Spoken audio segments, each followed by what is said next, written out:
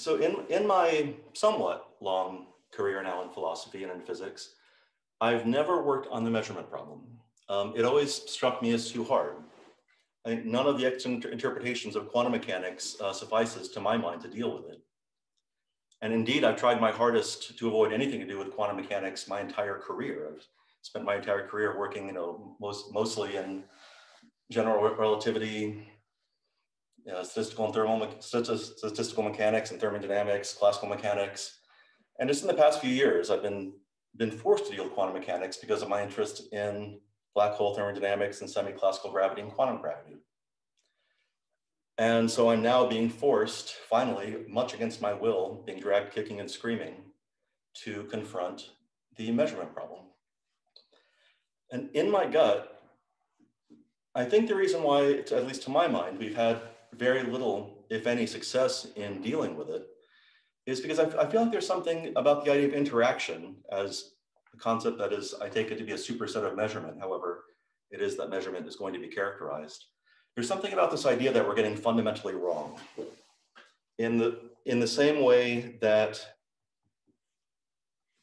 physicists, that everyone was fundamentally wrong about the nature of time, and in particular about the concept of simultaneity before Einstein. I feel like we're waiting for our Einstein to come along and tell us how to reconceptualize interaction. And in order perhaps to motivate why I feel this way, well, in order to motivate to you that my feeling this way actually may be somewhat justified, I think is a better way of saying it. I'm going to draw out and make precise some differences in the mathematical representations of interaction and evolution in classical mechanics and quantum mechanics, and begin to draw some conceptual lessons from that analysis. I want to emphasize, I am not going to propose anything remotely like a solution to the measurement problem. I don't think we're anywhere near doing anything like that. I'm rather going to suggest a different way of looking at it, a different way of trying to approach it, an attempt to reconceptualize what a good answer to it might look like. And just to let you know where I'm going, because I'm going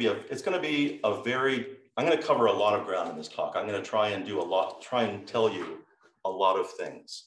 So just to orient you, the outline of the talk in somewhat detailed form is, I will show you that in classical, and by that I mean really Newtonian mechanics, a mechanics governed by something like Newton's second law, and in Lagrangian mechanics, the intrinsic structure of the dynamics itself naturally distinguishes, gives one a natural characterization of the notions of interaction and evolution as naturally distinguished from each other mathematically, physically, and conceptually.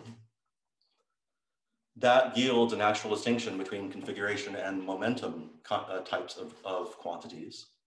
That in turn yields an actual characterization of what it means for a system to be in free evolution, to be isolated, to experience no interaction.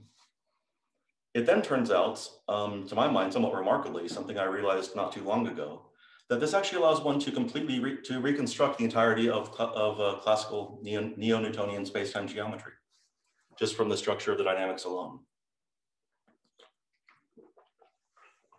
It turns out then, from all of this, one can make precise the sense in which, in Newtonian and Lagrangian mechanics, there is a clean separation of the system's degrees of freedom from its environment's degrees of freedom. Hamiltonian mechanics, the situation is really quite different. There's no natural distinction, I claim, between interaction and evolution. No natural distinction that's intrinsic to the structure that the structure of the dynamics by itself gives you. Thus, there's no natural distinction between configuration and momentum.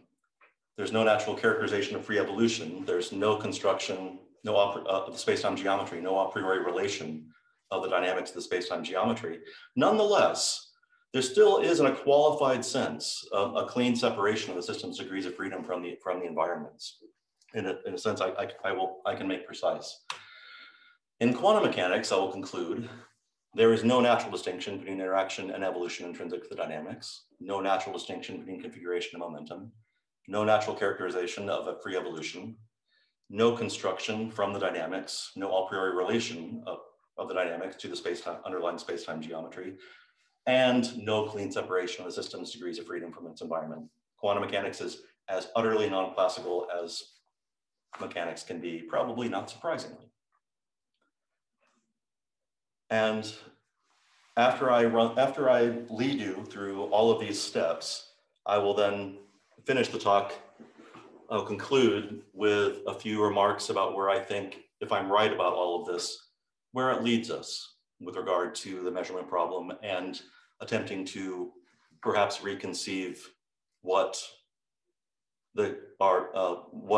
appropriate notions of dynamics, evolution, and interaction may be in the context of quantum mechanics. So let's start with these ideas in the context of Newtonian and Lagrangian mechanics.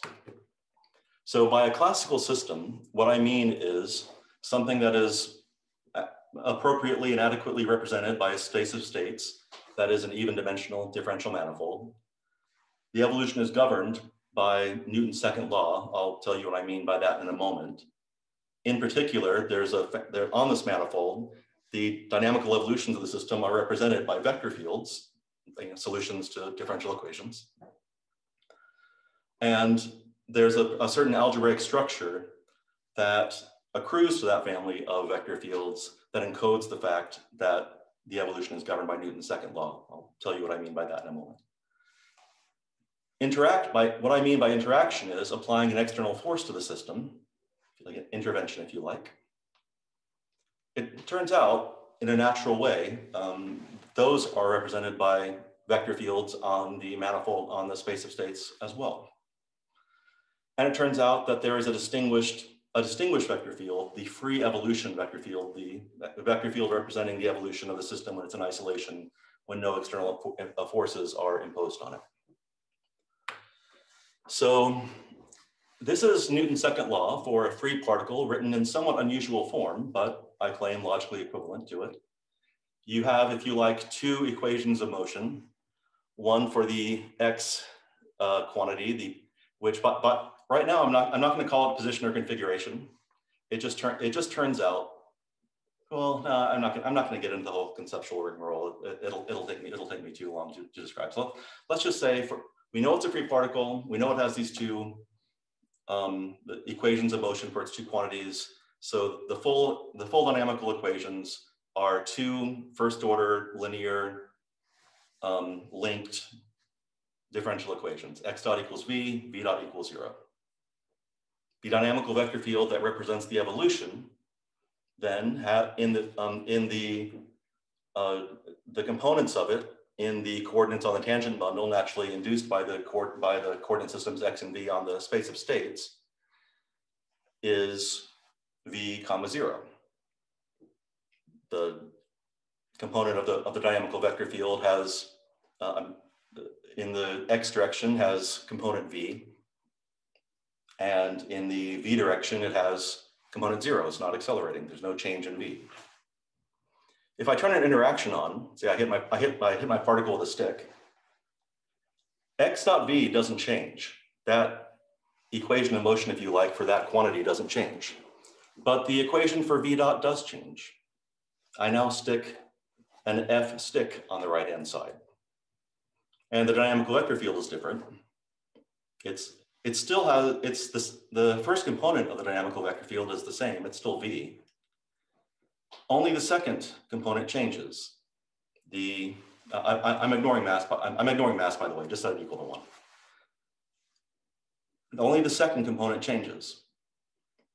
And in fact, I claim this makes it clear how to represent the interaction, the intervening on the system by hitting it with a stick by a vector field on the space of states. The interaction vector field is just 0 f stick, because that's the vector field I have to add to the original vector field, the original dynamical vector field, to yield the vector field that represents the particle moving with the interaction turned on. So to sum up, dynamical evolution is represented by a vector field that always has v for the component of the del del x part, Can y'all see the mouse, the cursor I'm moving around? So no matter what interaction I turn on, the only x dot always equals v, but v dot, the v dot component depends on what force I'm turning on, what interaction I'm turning on, what force I'm imposing on the system. So the interaction then is represented by a vector field that always has 0 for the component of the del x part. The interaction vector field points only in velocity-like directions, if you like. It's an acceleration. It's an instantaneous change in velocity, not in position. Any magnitude of force in any direction can be applied to any system in principle. I can hit the particle with as big a stick as I like, as sharply as I like, in any direction that I like. And I can even hit it with 2 sticks at the same time. Well, in multiple simultaneously applied forces, I discover some vectorially. So this allows me now to give you a somewhat more precise definition of what I mean by a classical system. A classical system is fully characterized by the fact that its space of states is an even dimensional manifold. The family of interaction vector fields has the structure of a vector space. If I add, because adding any 2 of these guys still leaves me 0 in the first slot, and there's some value of f in the second slot. But again, assuming I can hit it with as big a stick as I want to, as sharply as I want to, in any direction I want to, I can get any value of f I want to. So all the interaction vector fields form a vector space. And the family of dynamical vector fields has the structure of an affine space modeled on the vector space of dynamical vector fields. Recall, loosely speaking, crudely speaking, that an affine space is a space such that every 2 points of it are connected by a vector from some vector space. So, in an affine space, it makes sense to subtract 2 elements, but not to add them. And subtracting any 2 elements gives you an element in the vector space that the affine space is modeled on. And that's what happens here. I can take any 2 dynamical vector fields, like the free one and this one. I can subtract them, and I always get an interaction vector field. In fact, I get the interaction vector field that takes me from the one evolution to the other. And the fully characterized here is justified by the theorem I'm going to state in a moment. So I claim that this is obvious, as I just went through, from the formulation of Newton's second law I gave you, and the representations of the dynamical and the interaction vector fields. This just more or less says what I've already said. But notice now that I needn't have actually defined from the start what was configuration and what was velocity. If I just give you the family of all dynamical vector fields and the family of all interaction vector fields and the algebraic structures on them, the fact that the one is an affine space modeled on the vector space of the other, that by itself allows me to tell you which quantities in the space of states are configuration quantities and which quantities are velocity quantities. The velocity quantities are the ones that, the configuration quantities are the ones that don't change in the interaction vector field directions. So I get, just from the structure of the dynamics alone, the algebraic structure on these families of vector fields that encodes the fact that these guys obey Newton's second law. I can tell you what configurations are configuration and what configurations are velocity. I can then tell you which is the distinguished free dynamical vector field. It's the one that's distinguished by the fact that only the configuration-like quantities change. And I'm speaking very loosely here because I don't have time to go through everything precisely and rigorously, but this can be made all precise and rigorous. And not only for finite dimensional systems, as I've been talking about, but in fact for infinite dimensional spaces of states, say for classical fields as well. And so the way to think about this conceptually is that the family of possible interactions allows one to distinguish configuration from velocity in a principled way. The interactions directly modify the system's evolutions only in velocital directions, they're generalized accelerations. The physical meaning of configuration is that those quantities encode the possible interactions a system can have with its environment, because they're the ones that don't change under interaction. And it turns out, in a precise sense, velocity quantities are always dynamical derivatives of configuration ones, where by derivative, I mean in the technical sense of a derivation that's defined by the affine structure on the family of dynamical vector fields. So there's an asymmetric relationship between the configuration quantities and the velocity quantities. That's, in fact, is exactly what allows me to distinguish them based on the intrinsic structure of the dynamics alone. The theorem that sums all this up is, given a classical system with a space of states S and families of vector fields D and I with the algebraic structures on them, one can reconstruct the system's configuration space from the space of states based on the affine structure of the dynamical vector fields.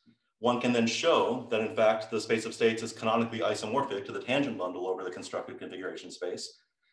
And by canonically isomorphic, I mean that there is a distinguished isomorphism between them, defined by the distinguished free dynamical vector field. Under that isomorphism, the dynamical vector fields are just isomorphic to the family of vector fields on the tangent bundle that represent all possible solutions to the Euler-Lagrange equation. They're the kind of second order vector fields. They're vector fields you get by lifting vector fields on configuration space to the tangent bundle by the natural lift operation. The interaction vector fields are isomorphic to the family of vector fields on the tangent bundle that represent the generalized forces. So the vertical vector fields, the one that points straight up and down the fibers, i.e. they change only the velocity quantities instantaneously. And in particular, the vertical vector fields have the structure of a vector space, and the second order vector fields have the structure of an affine space modeled on it. So Lagrangian mechanics, it turns out, has exactly and all and only the structure of the classical system that is characterized by obeying Newton's second law.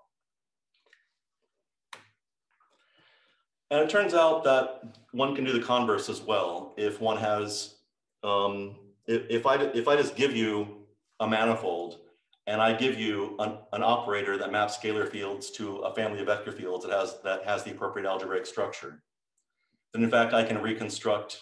So if I tell you how to solve the Euler-Lagrange equation on that manifold, then I can reconstruct everything. I can tell you how that manifold is diffeomorphic to a tangent bundle. I can reconstruct configuration space. I can define the canonical isomorphism between the original manifold and the tangent bundle of configuration space. I get everything. So there's a sense in which Lagrangian mechanics is incredibly rigid in a way that Hamiltonian mechanics is not. Hamiltonian mechanics infamously can be done, if you like, on any symplectic manifold. Any even dimensional orientable manifold has a symplectic structure. And a symplectic structure is all I need to formulate Hamilton's equation. I don't need it to be a cotangent bundle in order to do Hamiltonian mechanics. I need the manifold to be a tangent bundle in order to do Lagrangian mechanics. So to sum up, Lagrangian mechanics defines and enforces configuration and velocity and the difference between them, the fixed kinematical relation between them. The latter is the dynamical derivative of the former. In a sense, and in fact, once you move to the tangent bundle, the same relationship as you had in the kind of abstract Newtonian case applies. The velocity quantities were derivations of the configuration quantities, the derivation given by the affine space structure on the family of dynamical vector fields. And on the tangent bundle, there's a natural affine structure that gives you a derivation as well that again defines the velocity quantities as the dynamical derivatives of the configuration quantities. You get a notion of interaction that's distinct from dynamical evolution, and you have a distinguished notion of isolation.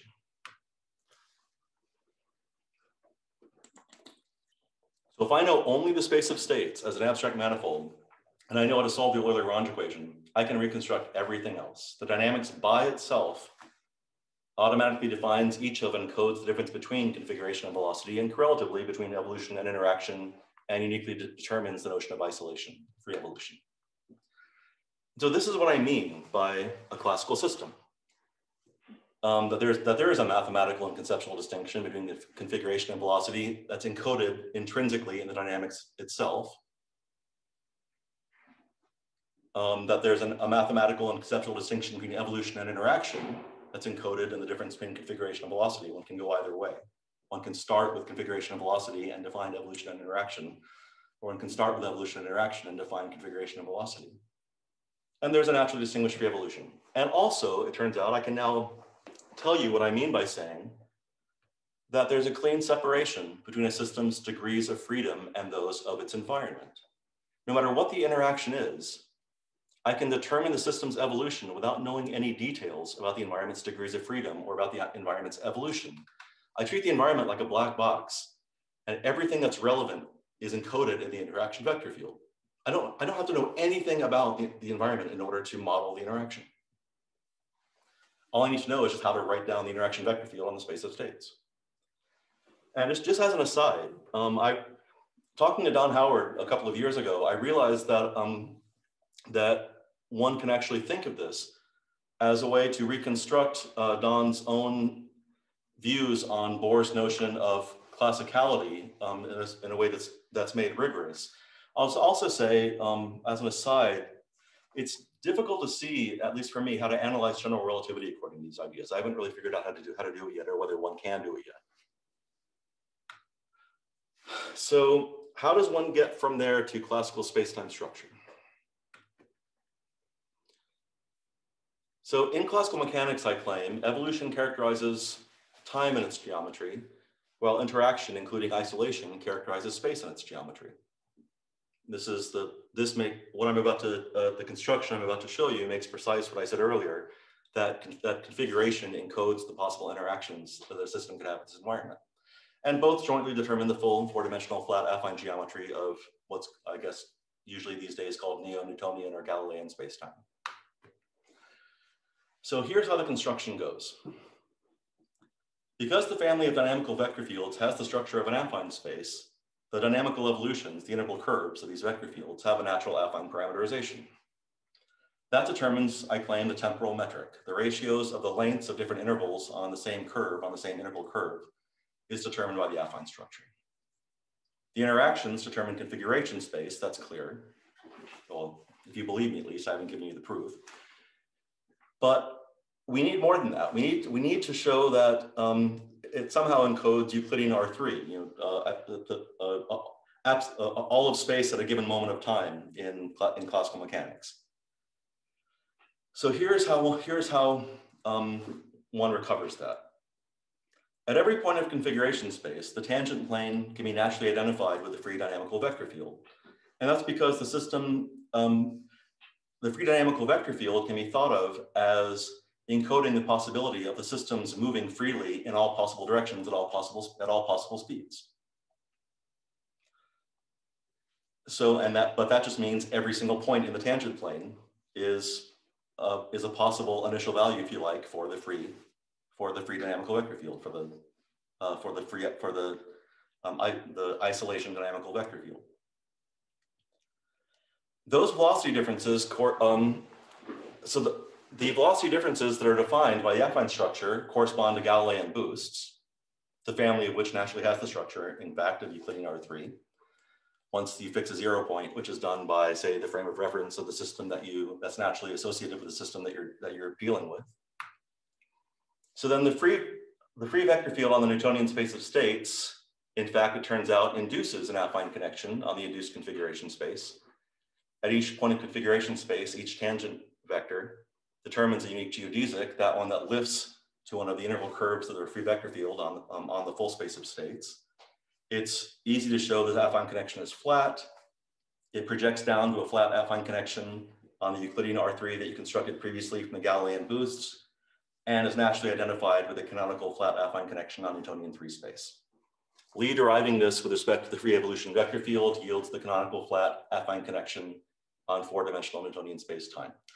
So knowing just these algebraic structures on the families of interaction vector fields and dynamical vector fields in the classical case, I have reconstructed the entire flat four-dimensional affine geometry of neo-Newtonian and Galilean space-time. I mean, in essence, what I'm doing is making rigorous the observations that Howard Stein made in 1967 in his classic paper, The Structure of Newtonian Spacetime, which captures Newton's insight, according to Stein, that the dynamical structures framework encodes the spatiotemporal structure required to formulate his laws. So the distinction between time and space is built into the structure of the dynamics, as is the geometry of spacetime itself. And that just sums up what I said. I have a conjecture, which I'll throw out just because if it's true, I think it'd be pretty cute, which is that if you recall, during the construction, I defined an affine structure on the space of states by lifting the free dynamical vector field to the tangent bundle. That automatically gives me that guarantees that the constructed affine structure is flat. But I can equally well define an affine structure on the tangent bundle of a configuration space by lifting any dynamical vector field. Generically, those will not be flat affine structures. And I conjecture, in fact, that all the different affine structures you get by lifting all the different dynamical vector fields, at least all the conservative ones, the ones that conserve energy, I think they're all equivalent in the sense that they yield the same geometrized Newtonian gravity spacetime, or Newton-Cartan spacetime, I guess they're sometimes called. In other words, they're all in the same equivalence class in the sense of Trautmann. But if you don't know anything about what I just said, don't worry about it. But I think this is true, and I think it'd be really cute if it were. So let's talk about interaction and evolution in Hamiltonian mechanics.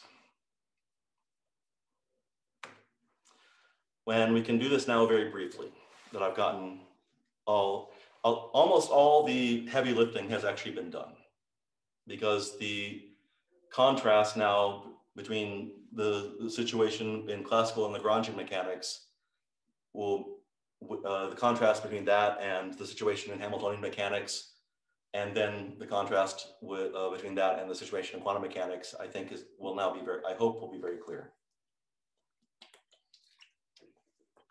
So in Hamiltonian mechanics, phase space of states is a symplectic manifold, as I mentioned before. But now the family of dynamical vector fields no longer has the structure of an affine space. It has rather the structure of a Lie algebra, which is formed from solving Hamilton's equation for all possible Hamiltonians formulated using the symplectic structure on the space of states.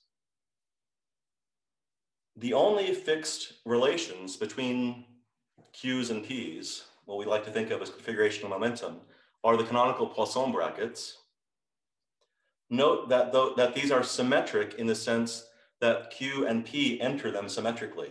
If I just give you Hamilton's equation, if I tell you how to solve Hamilton's equation, if I tell you the mapping between any scalar function on the space of states and a vector field that is the dynamical vector field that is the result of solving Hamilton's equation for that scalar function, and I give you the Q's and P's and the canonical Poisson brackets, you cannot tell me which are the Q's and which are the P's. You can't tell me what's configuration and what's momentum. Everything is completely symmetric with regard to how they enter the dynamics. And one sign of this is that we have lost the distinction between evolution and interaction in Hamiltonian mechanics, because the only thing one can mean by interaction is adding another Hamiltonian. In other words, the family of dynamical vector fields is the same as the family of interaction vector fields. Recall that there was no overlap whatsoever. There's no intersection whatsoever between the dynamical vector fields and the interaction vector fields in the classical and the Lagrangian case. They are completely disjoint families of vector fields. Here they are identical families of vector fields.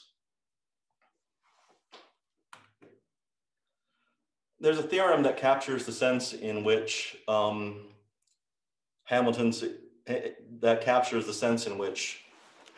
you can't get what you want, or at least what you had in the classical and Lagrangian case here. I don't think it's worth going through in detail because it's not important. The technical details aren't important for our purposes. If you want to talk about it, please ask me during Q&A, I'll come back to it. But the important point for our purposes is that Hamiltonian mechanics is not a classical framework in my sense of classical, the one I characterized earlier.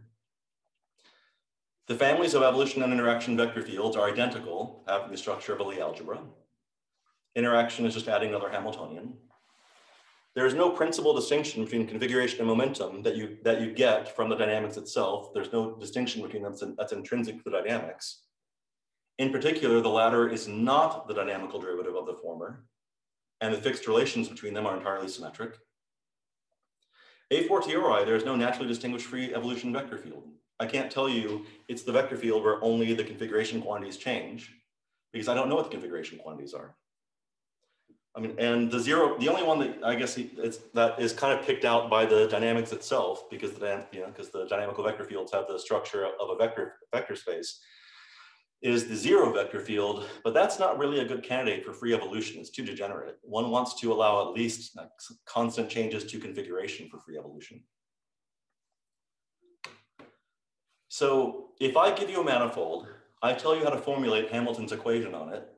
So in other words, I give you a symplectic structure, sotto voce. i.e., if I tell you the structure of the dynamics, you can't tell me what's configuration and what's momentum. You can't. So in other words, you can't tell me what's space versus what's a temporal derivative. You can't distinguish interactions from evolutions. You can't tell me what's free evolution, and you cannot reconstruct the structure of space-time. You can't tell me how dynamics hooks up to the space-time. But it is still the case. One still has a little bit of classicality here. Once I fix all that, if I just, by fiat, by divine revelation, who knows, if I tell you what the Q's are and what the P's are, and I tell you what the free evolution vector field is, then I can in fact still cleanly separate the system's degrees of freedom from those of its environments. I once again can ignore all the details of the environment's degrees of freedom, all the details of the environment's nature as a physical system, treat it as a black box, because everything that's relevant to determining the new evolution of my Hamiltonian system under this interaction is encoded in the interaction Hamiltonian that I add to the free Hamiltonian.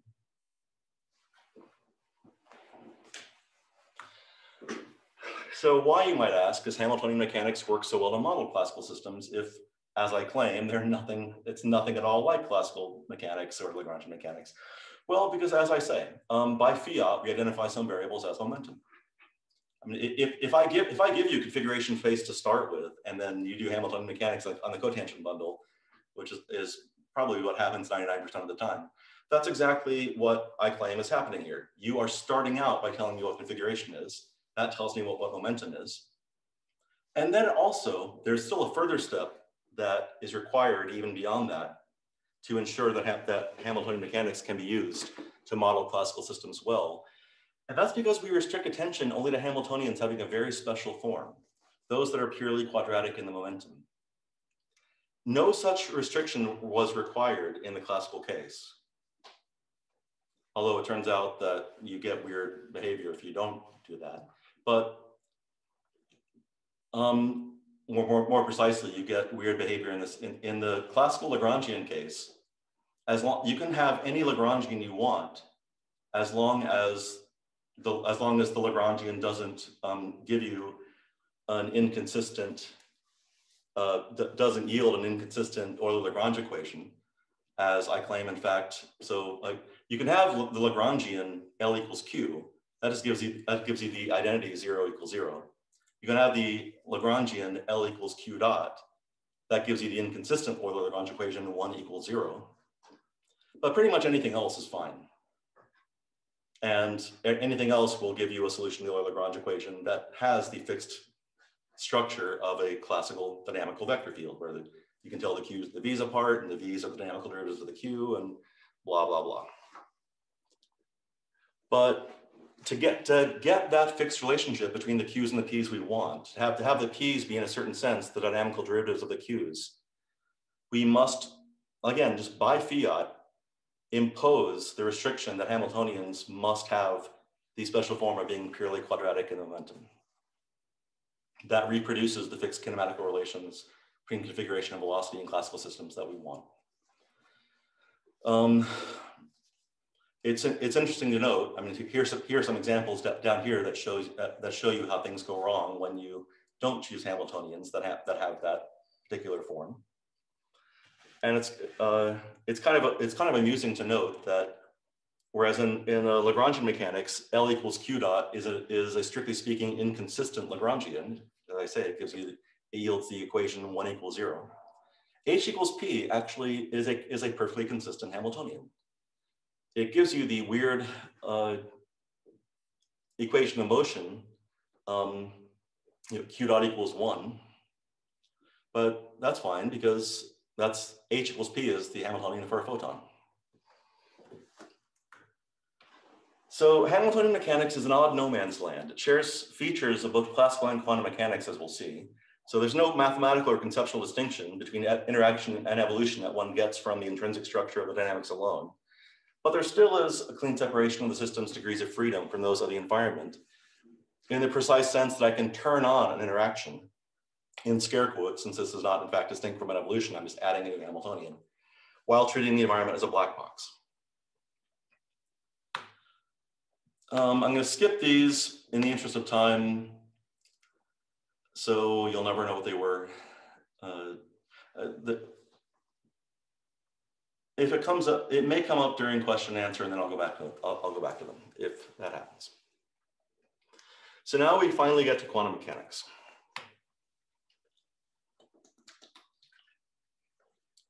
Here, the dynamical vector fields, the evolutions, are unitary flows on Hilbert space. Well, I'm glossing over several technical details and being a little loose, but again, one can make this all precise. The dynamical vector fields are the tangent vectors tangent to unitary flows on Hilbert space. The unitary flows are themselves just exponentiated Hamiltonians. They're self-adjoint operators, where the Hamiltonians are, let's say, bounded self-adjoint operators. Interaction, again, as in the Hamiltonian mechanics case, is just adding another Hamiltonian. And the only fixed relations between configuration and momentum, analogous to the Hamiltonian case, is the canonical commutation relation, which again is completely symmetric between the Q and the P. The Q and the P enter it symmetrically. If I just give you a Hilbert space and its family of self-adjoint operators, i.e. I give you the dynamics, you can't tell me what's configuration and what's momentum. You can't distinguish the Q's from the P's. You can't distinguish interactions from evolutions. You can't tell me what's free evolution. Indeed, even if I give you a standard Hamiltonian in some funky basis and ask you to decompose it into its free part and its interaction part, you won't be able to do it if all you know is the space of states and the structure of the dynamics. Moreover, in order to treat what I said was before, if you were paying close attention, you will have noticed that what I said just one moment ago actually wasn't quite right. Interaction, strictly speaking, in quantum mechanics isn't just adding another Hamiltonian. In order to represent an interaction in quantum mechanics, I need, it turns out, an explicit representation both of the degrees of freedom of the environment and how they intertwine with those of the system in order to appropriately and adequately to fully treat the system during an interaction. More specifically, I need to change the space of states I used to treat the system. Now instead of dealing just with the Hilbert space of the isolated system, I have to deal with the tensor product of the system's Hilbert space with the Hilbert space of the environment. I have to change my set of physical quantities I'm dealing with, because now instead of dealing with the algebra of observables on the system's Hilbert space, I'm dealing with the algebra of observables on the tensor product Hilbert space. And I have to change the structure of the quantities that encode evolution, because they're now Hamiltonians on the tensor product space, not on the system's Hilbert space by itself. And so that most quantum of quantum mechanical phenomenon has now made its entrance, entanglement. So there is, in quantum mechanics, there is no clean separation between a system's degrees of freedom and those of its environment. If I want to understand how a system evolves under interaction with the environment, I have to know how to model the environment's degrees of freedoms and its dynamics. And this again, I realized when talking to Don a few years ago, that this is a way, I think, to make precise and to capture Don's reconstruction of Bohr's understanding of entanglement and his insistence on complementarity in quantum measurements. So as far as I'm concerned, I think Bohr was really onto something. And a lot of the Bohr bashing that is still common today is not warranted at all. Well, in quantum mechanics, the transition to non-classicality is complete. So how do we, in fact, distinguish the Q's and the P's in quantum mechanics and so define a free evolution? Well, I claim there are two ways that we standardly do it in practice. One is just by fiat. I just give you a Hilbert space, I give you the self-adjoint operators, and I say, and by ostensive definition, those are the Q's and those are the P's. Go have fun. Or if I'm a little more sophisticated, I will introduce a representation of the Poincare or the Galilean group, depending on whether I'm doing classical or relativistic mechanics, a la Wigner. Define Q as the generator of the momentum translations, etc. In both cases, though, we must explicitly and by hand hook the dynamics up to the background spacetime structure to get a principal distinction between configuration and momentum, and so define what we mean by free and interacting. We don't get it from the dynamics alone as we do in classical mechanics. So this is now just a piece of totally wild speculation. So perhaps the lesson here is that at bottom, there is in fact no real difference between Q and P in quantum mechanics, which perhaps would strongly suggest that quantum gravity should not be formulated in a 3+1 framework. Or as I like to say, 3+1 does not equal 4 in general relativity. And that is something that is part and parcel of the slides I skipped over at the end of the Hamiltonian section. So, and again, if this comes up in questions, I'll go back to those slides. So where does this leave us? I don't know. Was the slide I used at this point in the talk when I gave it last month at Harvard's Black Hole Initiative. I'm happy to report I now have some incipient ideas. And so I will begin by briefly discussing the forms of possible response I think one can take to the situation as I have sketched it. I think the possible responses fall into one of three camps. One, we can modify quantum mechanics, or we can look for an interpretation that makes the difference between evolution and interaction clear, as in classical mechanics. This is, I think, implicitly the most common approach in most of the popular interpretations of quantum mechanics. Many worlds with the preferred basis, Bohm, GRW. I'm not entirely sure about some of the information theoretic approaches, whether they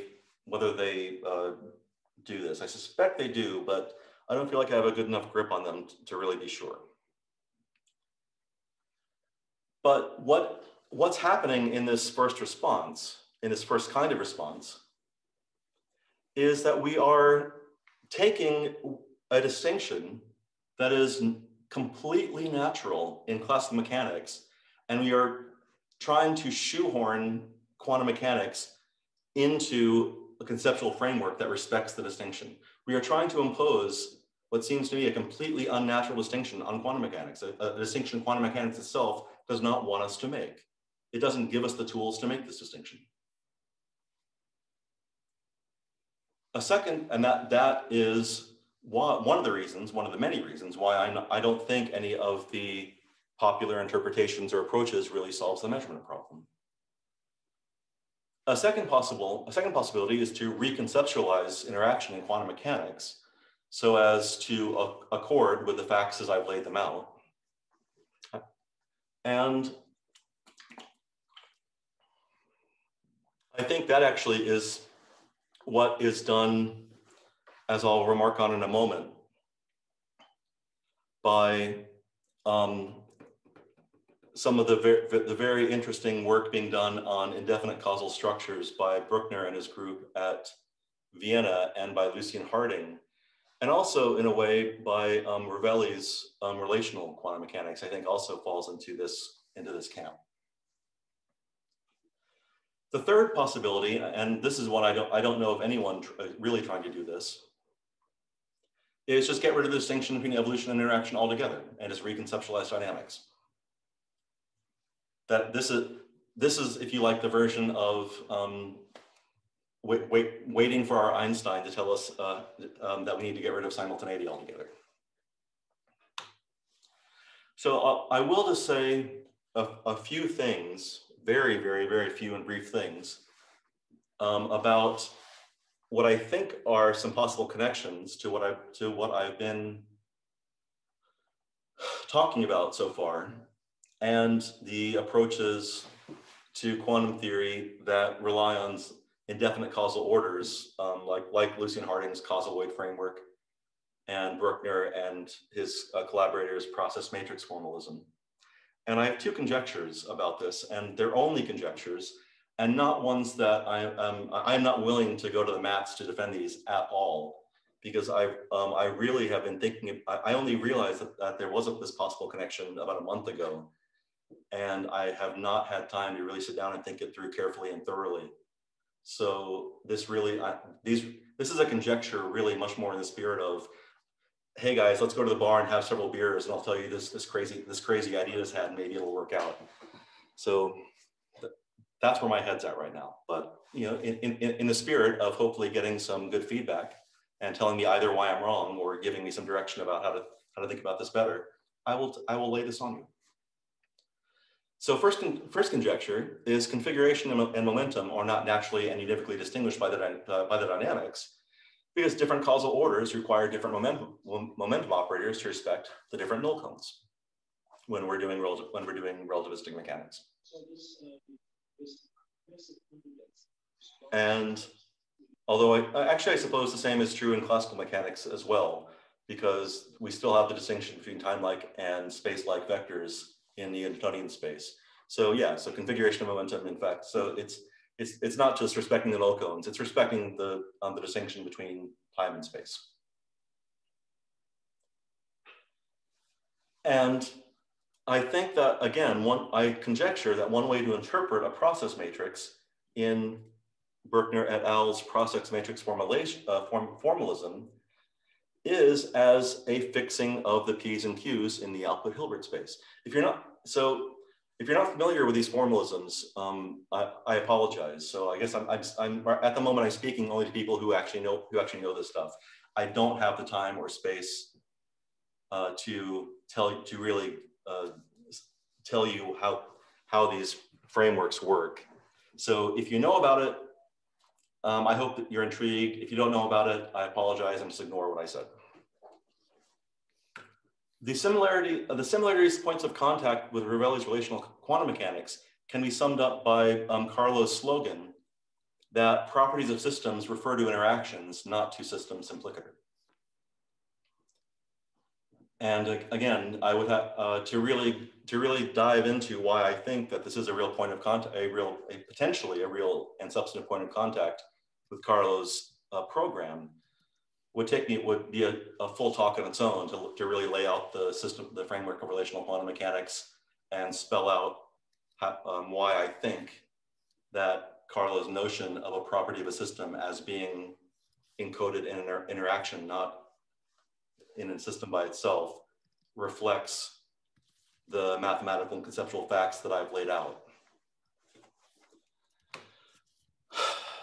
So I guess I will conclude by inviting you to join me and maybe live up to the dream of the logical empiricist, and working together collegially, perhaps we can, in mutual support, become our own Einstein together and figure out how to do away with the idea of interaction, the ideas of interaction and evolution, and reconceptualize dynamics, and thereby solve the measurement problem. That's my dream. Thank you. Jeremy. Thank you, Antonio, and thank you, Erik, for your wonderful talk. Erik, I have two questions primarily, if I may. One is, have you thought about Lagrangian field theory in the classical context, and whether it's like your discussion of Lagrangian mechanics? And have you thought about whether the path integral is a formulation of quantum mechanics that suits your love of the Lagrangian? I have a second question, but I shouldn't hog people's time. So I have in fact thought about the field theoretic context, and I actually was going to very briefly discuss Maxwell theory in the Lagrangian framework, but I decided not to, just in the interest of time. So it turns out, to my mind, remarkably, like mind-blowingly, everything I said about classical systems actually carries over to classical field theories in the Lagrangian framework, although with a slight difference. So if you learned the Lagrangian formulation of Maxwell theory in your bachelor's, as I did, and were told that B is configuration and E is velocity, and you were completely baffled, as I was, why that was. Well, I actually now have an explanation for why it is. It turns out that when you look at the Maxwell equations, the B fields, the equations for B are just like the equations for x dot equals V, and the equations for E are just like the equations V dot equals F. So at least for Maxwell theory and for classical field theories that are close enough to Maxwell theory, and everything I say works. About the path integral formalism, I mean, I claim that it suffers what I want to call the same flaw as the ordinary flat-footed non-relativistic quantum theory that I was treating in this talk, in that it presupposes a distinction between configuration and momentum is how it's usually formulated. It presupposes a distinction between configuration and momentum. You have to hook up the dynamics to the underlying spacetime structure by hand, perhaps using something like a Wigner's technique. But it has the same intrinsic problem, that there is no clear-cut distinction based on the internal structure of the dynamics of the theory alone between what one means by interaction and what one means by evolution. So, yeah, I don't think nothing is really gained, it turns out, in quantum field theory by going to the path integral formulation, I think, with regard to the issues that I'm talking about here. Okay, thank you. Okay, Jeremy, if you are okay with that, I will call on you on the second round of questions. Thank you. Yeah. So now it's Alexei's turn. So Alexei. Yes, thank you, Antonio. Thanks, Erik, for this talk. So let's focus for this particular question on the causal, indefinite causal orders idea. So maybe we could go to that slide. Let's see. Yes. So I think there's a very peculiar thing happening, again, with apologies to those who don't know the framework. So let's assume that people know what a process matrix formalism is. Locally, for every observer in the process matrix formalism, there's a well-defined idea that there's a system entering the lab. There's an input Hilbert space, and then at the exit, the system goes out of the lab, if you like, and there's a Hilbert space at the exit. And this is local for every observer. So in that sense, you can talk about P's and Q's of the evolution or interaction, whatever, within that laboratory. Now, there's a very peculiar mathematical operation happening here, which enables the process matrix approach, which is that you take a tensor product of all these Hilbert spaces across different observers who may have different time directions, different ideas about causation and so on. So in that Hilbert space, we're not talking about systems. It's a very strange beast, which is not present in orthodox quantum mechanics. It's a Hilbert space not inhabited by physical systems. Physical systems make sense in these local Hilbert spaces of each observer, but in the big space, you can't even talk about systems. There's no notion of a system that lives in that space. So even talking about P's and Q's in that big Hilbert space doesn't make sense.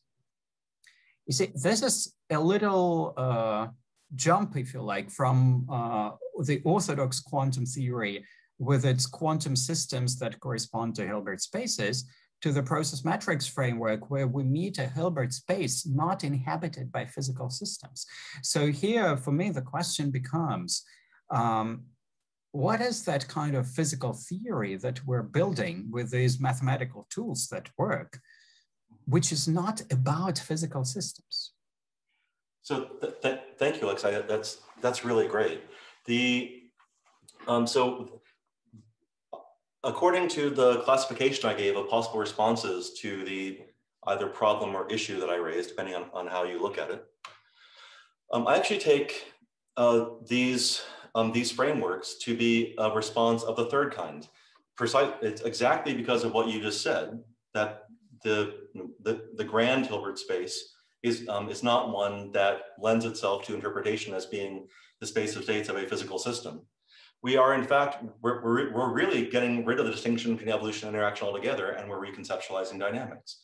Now, that's an easy thing for me to say, but to tell you exactly what it means as a way of thinking about it as a physical theory is, I don't know how to, I don't really have a satisfying answer for you, because the only way I still know how to think about what's going on, say, in the process matrix formalism, is still by thinking about the two separate laboratories, let's say in the particular setup that's usually considered, the two separate laboratories, each with their own definite causal, causal ordering, and each with their own P's and Q's, and then playing around with superposing them in different ways.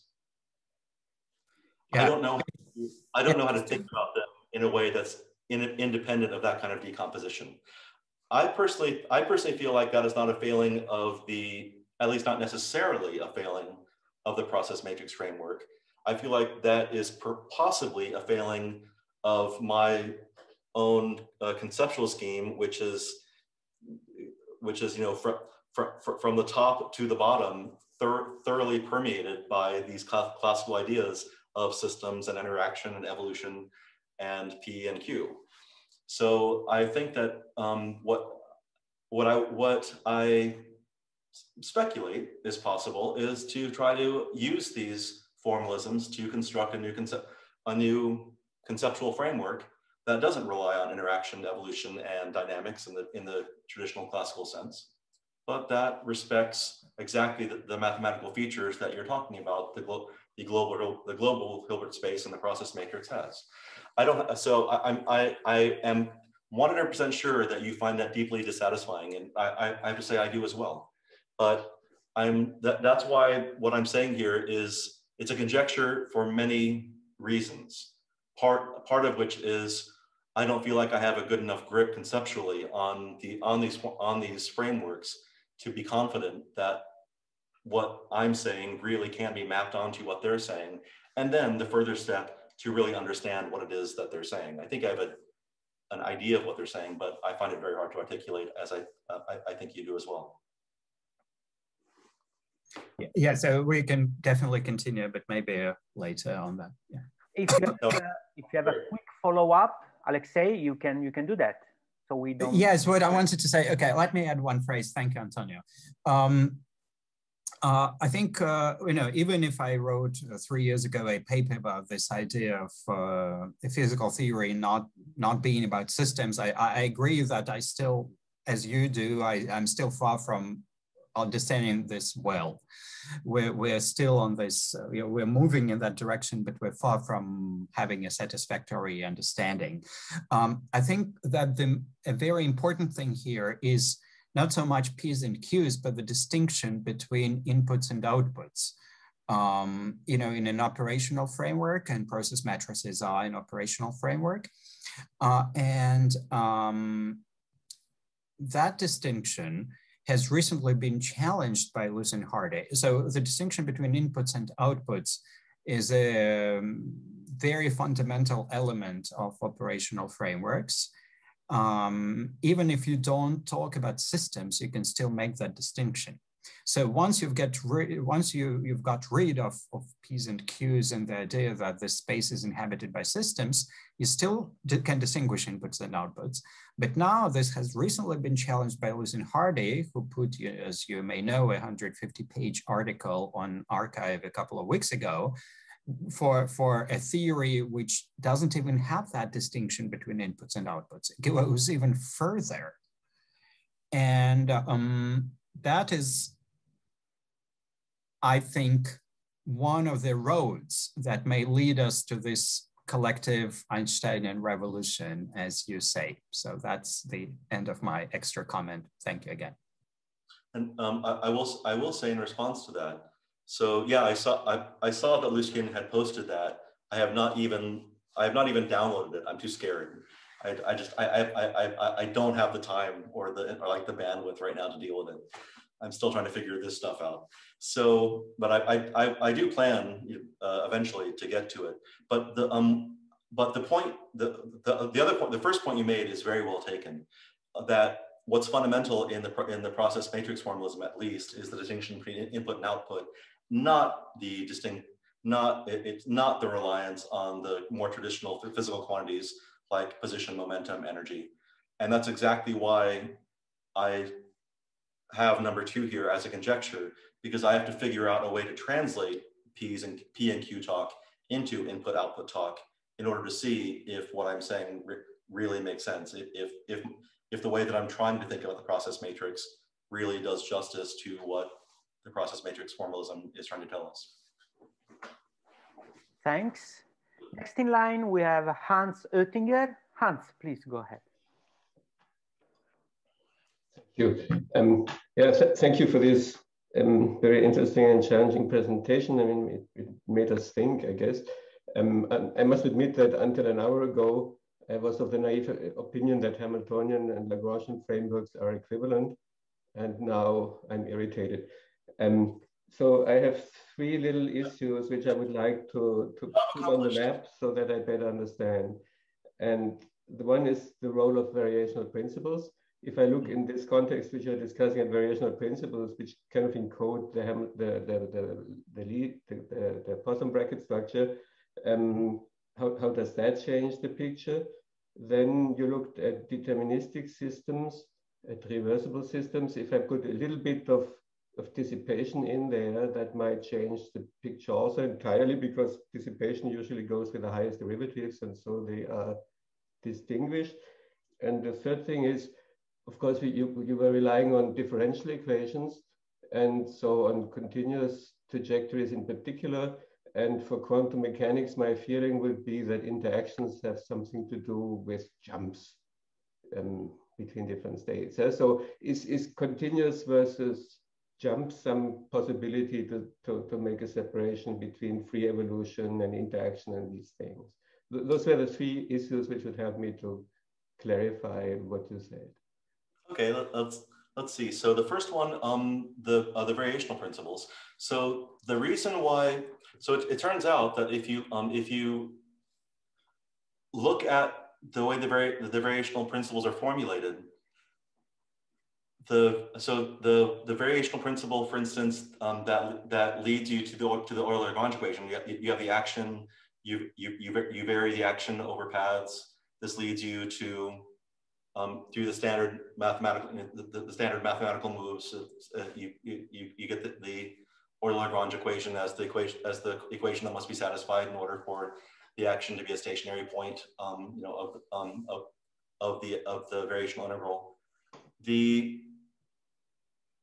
That it turns out that what's always, 99% of the time, what's happening behind the scenes that is not actually it's being assumed, but is almost never made explicit that it's being assumed, is that the variations that you are allowing yourself are constrained. You can't, if you just write down a variational problem, and let's say I'm going to consider all variations in all possible directions on my functional space. You'll get the only answer in general will be the trivial solution 0 equals 0.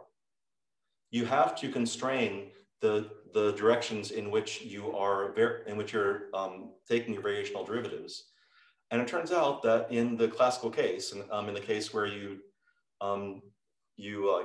write down Hamilton, you use Hamilton's principle to derive the Euler-Lagrange equation, the constraints on the possible directions that you are allowed to vary in are exactly the classical constraints of v equal x dot equals v. The variations you're allowing yourself, that you have to restrict yourself to in order to get a well-posed variational problem in the first place, have assumed the fixed kinematical relations between position and velocity that characterizes Newtonian mechanics and Lagrangian mechanics. In the Legendre transform, to move to Hamiltonian mechanics, you lose that fixed kinematical relationship between the two. So that actually leads into, I think, a way to try to address your second question about, so the second question was about dissipation, right? Right. Yeah, so you can't really, in the standard flat-footed Hamiltonian mechanics framework, you can't represent dissipative systems because energy is trivially conserved. If by energy you mean the Hamiltonian function, well, trivially, the Hamiltonian function is conserved along all the integral curves of every Hamiltonian vector field. So you might want to say, well, let's think about a particle, like a little particle on a spring that's vibrating in a viscous fluid as my dissipative system. And so the kind of naive thing you want to write down in Hamiltonian mechanics to represent that is going to be exactly this. The 1/2 p squared plus 1/2 q squared is the simple harmonic part, and then the plus p is the viscous dissipative term. But of course, that doesn't really represent a dissipative system because the Hamiltonian is still conserved. There's no dissipation. But it is a non-classical system because v no longer equals q dot. V equals q dot plus 1 under the Legendre transform, and I don't even know what that means physically. But of course, you can represent dissipative systems in the Lagrangian framework. In fact, 1/2 v squared plus 1/2 q squared plus a v is a perfectly well-defined Lagrangian, which gives you exactly the right equations of motion for a damped simple harmonic oscillator.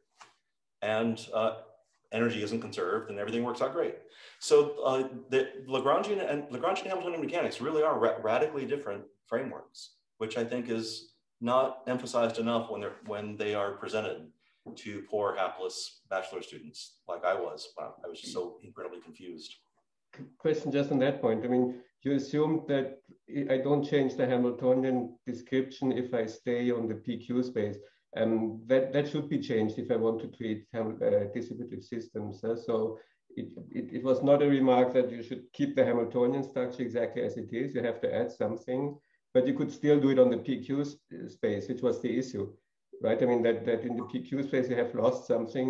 And I think at the moment where you have to do the additional thing to introduce dissipation, you have to say something about that and to move away from purely Hamiltonian so that there's a little bit more structure in there, which then starts to make a distinction between Q and P. Yeah, absolutely. But again, the structure that you're going to be putting in is exactly, I claim, the structure that you need to distinguish your Q's from your P's in a way that's intrinsic to the dynamics. So yeah, of course you can do that. And that's in fact what people do. And that's why Hamiltonian mechanics is so incredibly successful.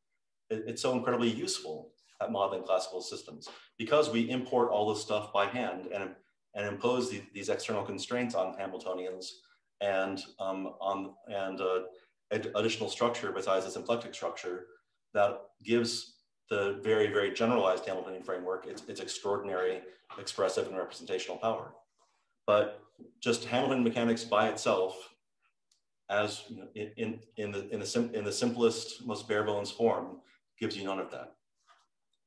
The third question you had was about interactions being represented or possibly being related to jumps. And so, yeah, I mean, I think GRW is a great example of that. This is, I believe, I think I mentioned that here, yes. So to me, that is a perfectly legitimate possibility to try to solve, you know, the measurement problem and to try to solve all the conceptual puzzles that quantum mechanics seems to present to us. And I don't want to, by any means, denigrate it or just dismiss it out of hand as, you know, some contemptible option. It's not. It's you know, GRW and related theories are really quite extraordinary in what they're able to achieve and how they're able to recapitulate the deterministic Schrodinger evolution, you know, with these stochastic jumps. I think it's very beautiful. My feeling, and this is now really nothing more than, if you like, a gut feeling, but it's a very strong one I have. I still don't like it because it's trying to make quantum mechanics look classical. And the world, you know, if the world really is quantum, then I think it just can't be right in some, where I'm not sure exactly what the modal force of that can't is, but there's some modal force there, by God. It can't be right to try and force quantum mechanics to fit the shackles of our classical concepts. That just doesn't smell right to me.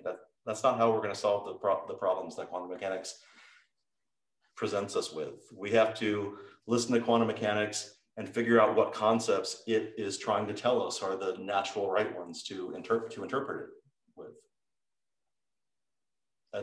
As I'm sure you recognize, I did not give you an argument in any sense of the word there. It was an exhortation, if you like. Thanks for the additional information. Thank you. Okay, thank you. The next hand that I see is from Tony Sudbury. Tony, please go ahead. Okay, can you hear me? Yes. Yes. So thank you, Erik, for a very interesting and thought-provoking talk. I wonder if you're familiar with the mad dog Everettianism of Sean Carroll, which I have only a very superficial acquaintance with, but I think is another way of addressing your problem that's on the screen at the moment.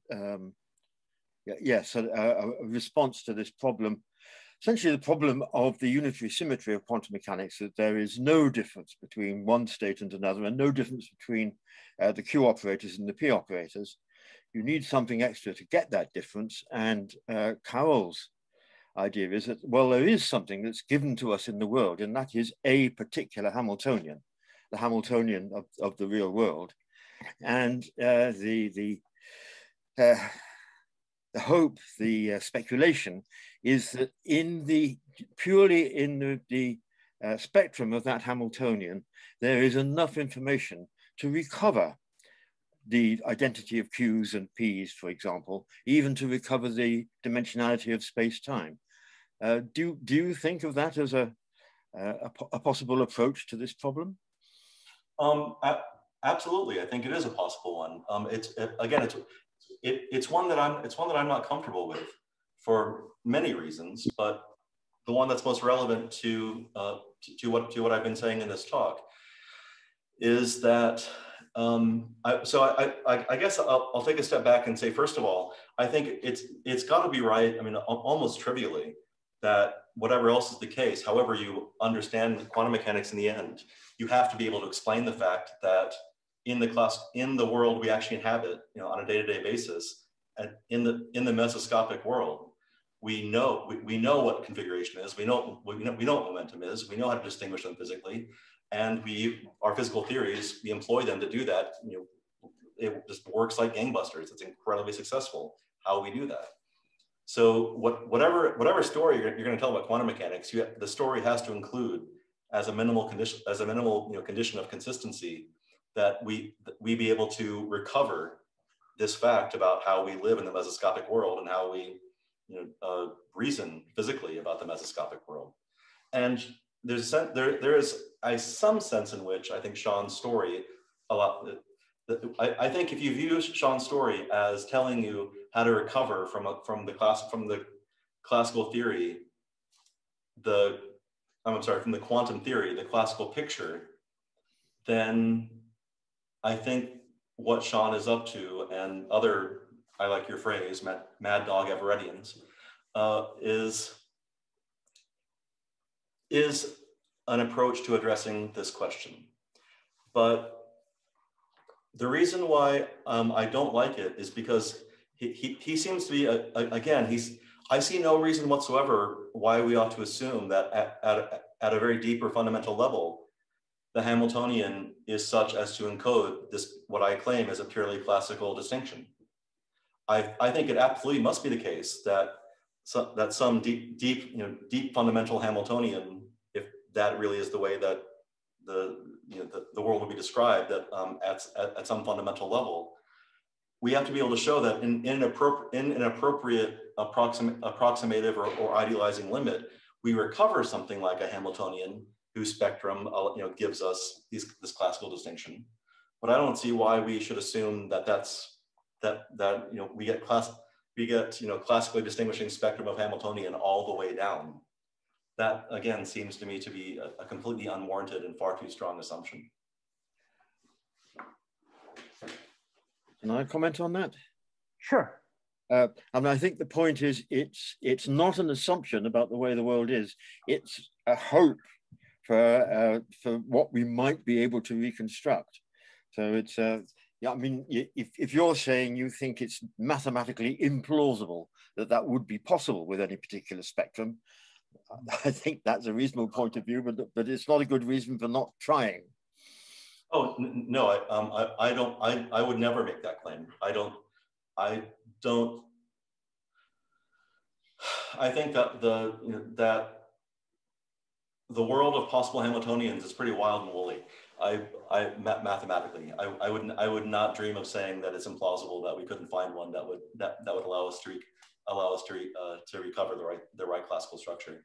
I would honestly be shocked if there weren't such Hamiltonians out there. And that God chose it for the world. Maybe. Thank you. Thanks.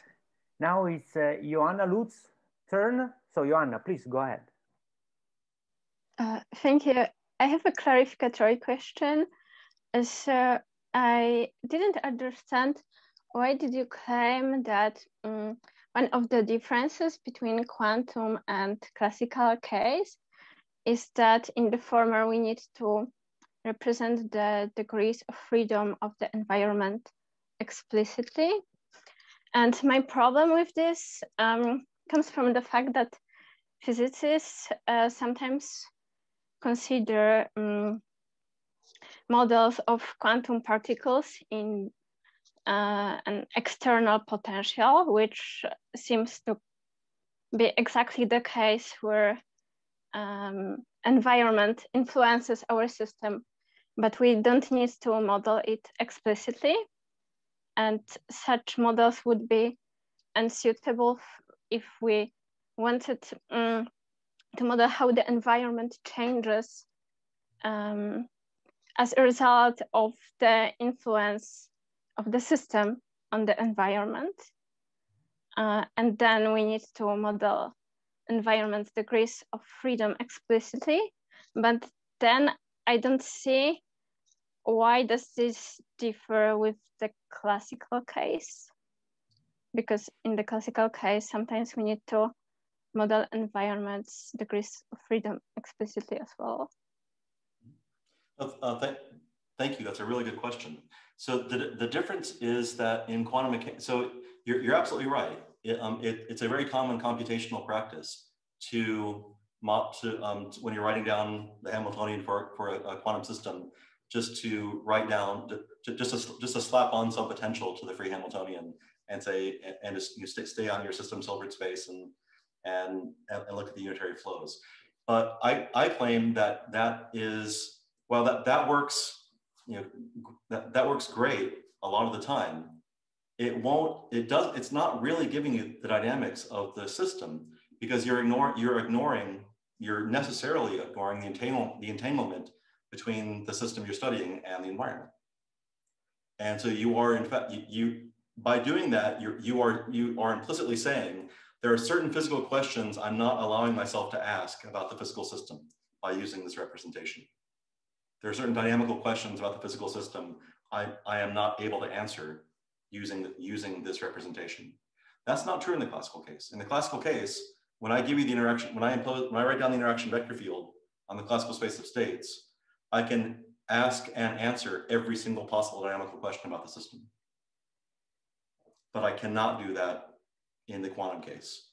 I'm ruling, when I use the calculational device that you mentioned, I'm ruling out the possibility of asking and answering any questions about the system's entanglement with the environment. To answer those questions, I need to write down the tensor product Hilbert space and write the Hamiltonian and use a Hamiltonian that is an operator on the tensor product Hilbert space. That's why I claim that in order that's what I mean when I if you care about only a subset of dynamical questions, then you can do exactly what you say. But if you want to recover, if you like the full possible spectrum of dynamical information, you must use you can't ignore the details of the nature of the degrees of freedom of the environment and their dynamics. Thank you. Thanks. Next in line, we have Carlo Rovelli. Carlo, please go ahead. I thank you, Antonio. Hi, Erik. I have just a short finger on the previous exchange on the mad dog verrectianism. I think Tony raised it by Sean Carroll and his collaborator. And then a short question to you. The finger is that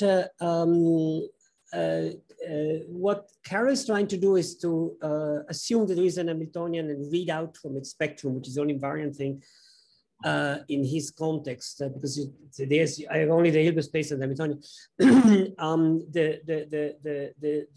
The breaking of the Hilbert space in subsystems, and this is generically possible. However, I think Sharon recognizes that as a fundamental description of the world, this doesn't work, because in a covariant theory, which is how we think the world is, there's no Hamiltonian. There is a Hamiltonian constraint. And if you try to play that game with a Hamiltonian constraint, it doesn't work. I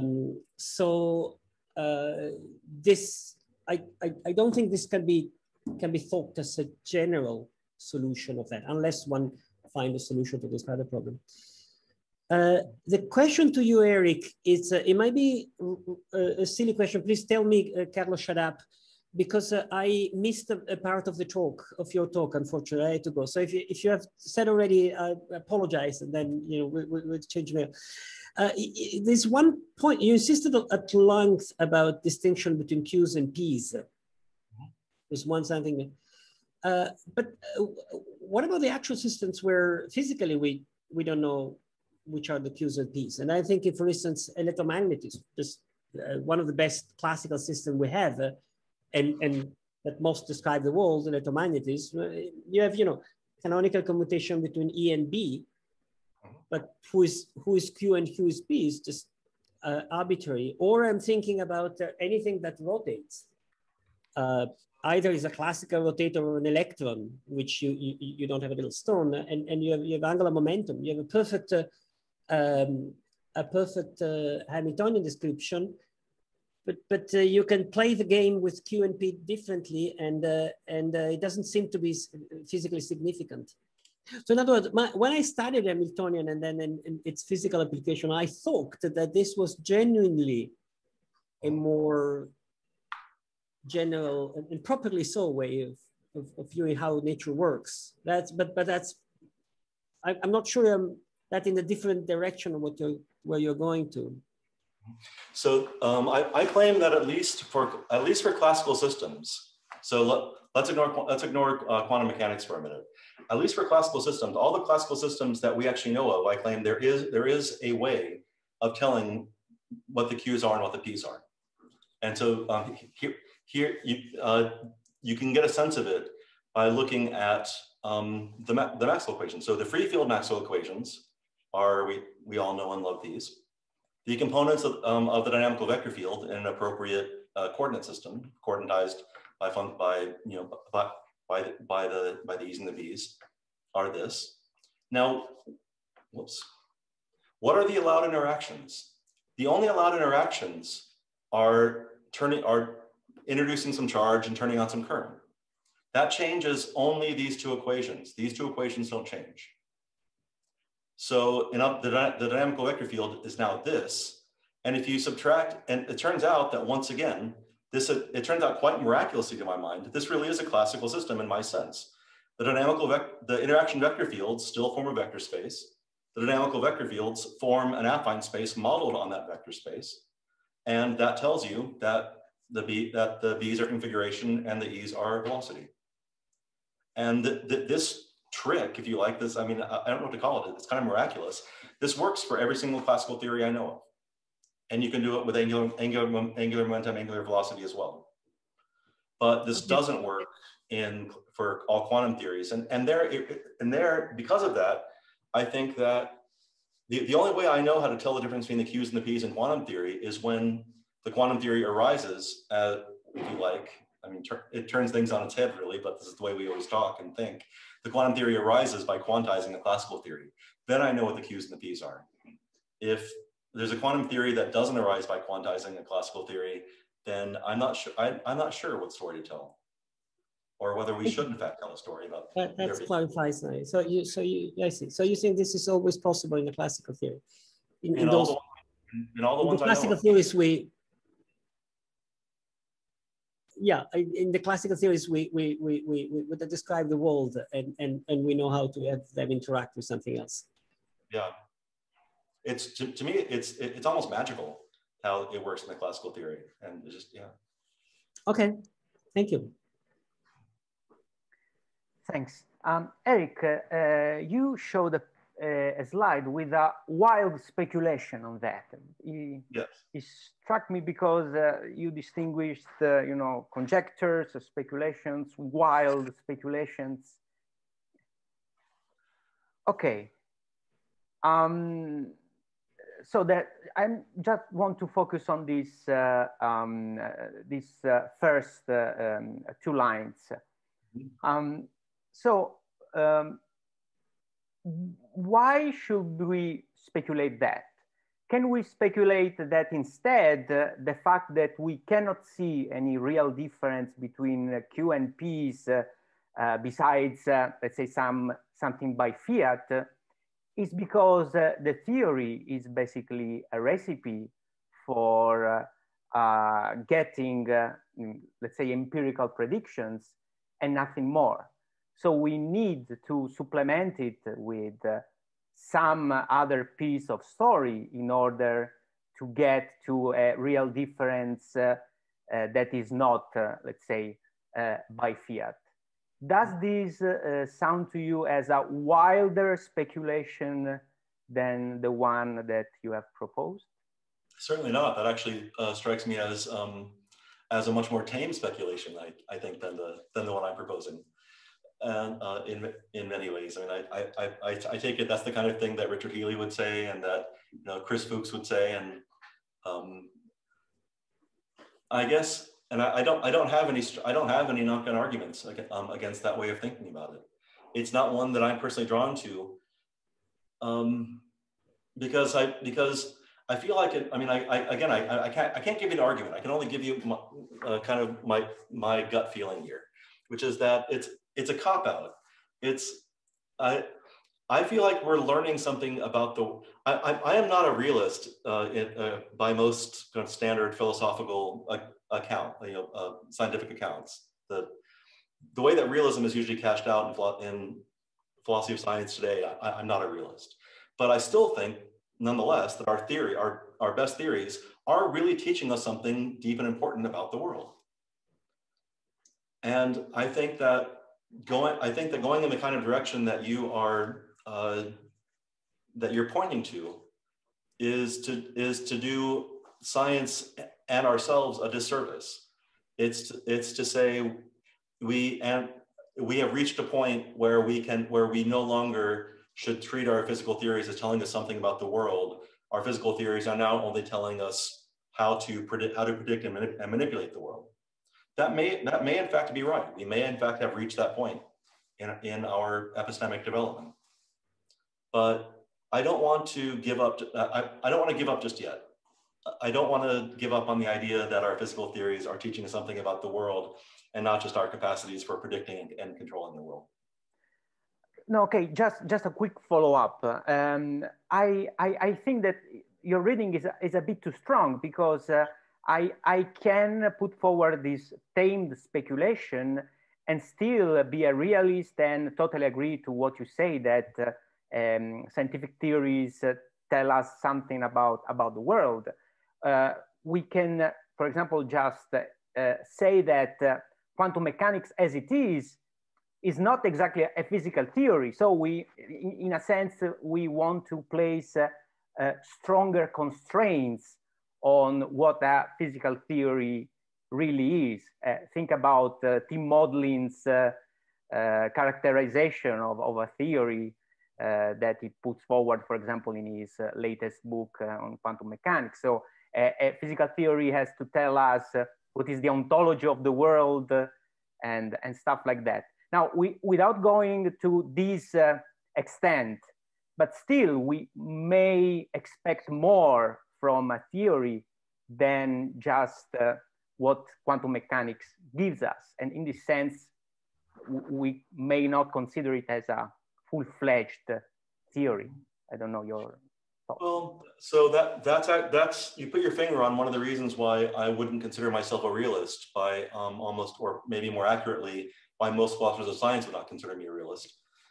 Because I actually don't think ontology plays any important role in our understanding of physical theories and how it mapped onto the world at all. I think I think that the desire to have a pristine ontology, in fact, again, that's another holdover from classical physics. What the way that physical theory teaches us things about the world and gives us insight into how the world works is not by allowing us to construct a pristine ontology. It's hard for me to tell you a story about what exactly it does do that allows us to learn things about the world, but it's not that. And so that's why so it sounds like you and I perhaps are closer in agreement here than it might have sounded like initially. Because if all you're saying is, well, actually now I'm not sure. So why would you, it now sounds to me, if I understand what you're saying, that it's not really inconsistent with how you described approaching the issue with my wild speculation that there is no real difference between Q and P in quantum mechanics. So do you think that what you're saying is actually inconsistent with this wild speculation? Because it actually seems to me that the two might go together. What I'm saying is that so we are drawing a conclusion from something. So this is basically a non sequitur, Okay. because we are using just a recipe to draw conclusions about the world. Okay. Instead, we have to demand more from our antecedent, okay? And from that, we can draw. Yeah, and I guess you and I will part ways then, because I don't see quantum mechanics as being just a recipe for making predictions and for telling us how to control things. I think it's a very beautiful and deep theory that we should try as hard and long as possible to try to understand it as telling us something about the world and not just as a recipe book. Okay, so we can part ways, but please let's stay in touch. Absolutely. I have a finger on that. Is that? Yes, Carlo, go ahead. But not if there is other people. Should I go ahead? Well, once again, please, Erik, remember that I missed a piece of your talk. I want to comment about this very nice exchange you had with right now. let me put it in this way. First of all, I'm sympathetic a lot with your position in which you're realist, but not too much. I'm enormously sympathetic. I want to talk about the world, not what I can say about the world. And at the same time, when I talk about primitive ontology, I'm careful. I mean, we might, or when I talk about system, how they are independent of interaction, careful. We might be not using the right way of talking about the external world. Having said so we're close there. What you present here as a wild speculation, and that's my comment. I would consider as my the way I understand physics, awesome. Not wild speculation. So I teach my students that in quantum mechanics, the distinction between Q and P is meaningless. And the second step, I do believe that 3+1 in quantum gravity is a wrong framework. It can be a right framework just as a ladder to build something, but it cannot be the story because I mean you can break Lorentz invariance, choose and then call this time, but then you know that you have to get out from this breaking. But the point where I'm going is that in quantum gravity, I don't use a 3+1 framework. I use regions which have a boundary, and on the boundary is what we are talking about. And what happens at the boundary is characterized by how the system interacts with something else. So the point is not Q and P. The point is that the diffusivity of the system and how they couple to something that the thing in quantum mechanics we measure them, but I would prefer other system interact with. I'm just telling you the way I think about that. Are we much closer than in what I've said so far than I suspected originally? Yes, I think we are, and exactly. I didn't see this slide. Sorry. I think we are. I think, in fact, we are really quite close on this. So yeah, I will just say I completely endorse what you just said. Okay. And in fact, one of the besides trying to think about how the work I've done so far relates to the indefinite causal order frameworks, I also think, as this slide suggests, I think that there's potentially a very interesting relationship between this stuff and your own relational view, and that's something that I plan to think about and work on. So I'll probably be hitting you up with some questions by email pretty soon. Just warning you. Okay. Thank you, Erik. Oh, thank you for this very nice exchange. So are there any further questions? I think we can open the floor for a second round of questions. So even people who have already asked something can raise their hands. So if there are no further questions, oh, okay, Davide Romano has a question. Davide, go ahead.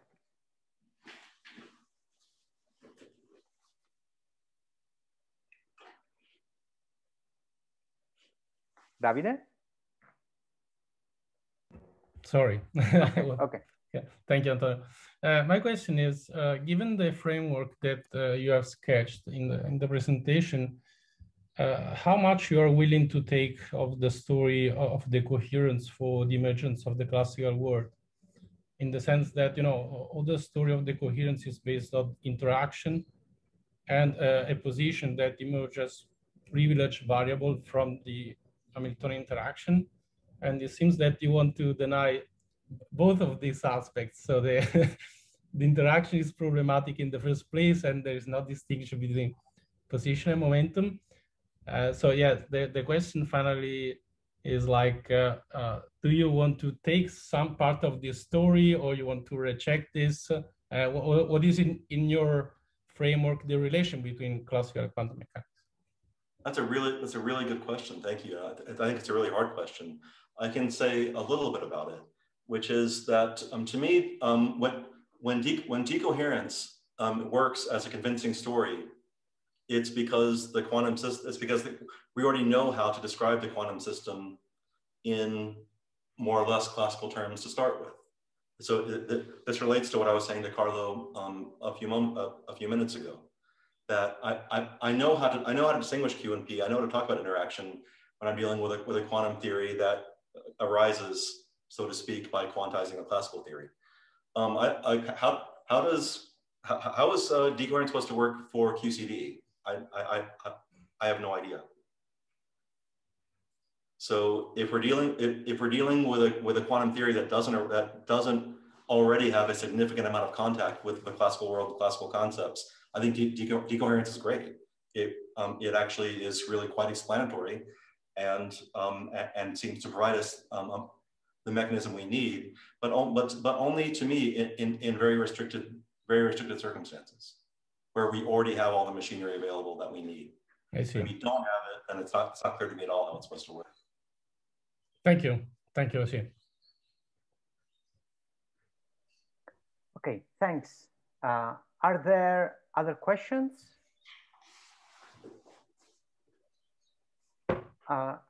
So Erik, very quickly, I know that you don't like to talk too much about metaphysics, ontology, and the like, but are you aware that the theorems you have proven at the beginning of the talk can be used by, let's say, relationalists with respect to space and time, or people who work in the dynamical approach to endorse their positions? So basically, you are doing also some metaphysical work there.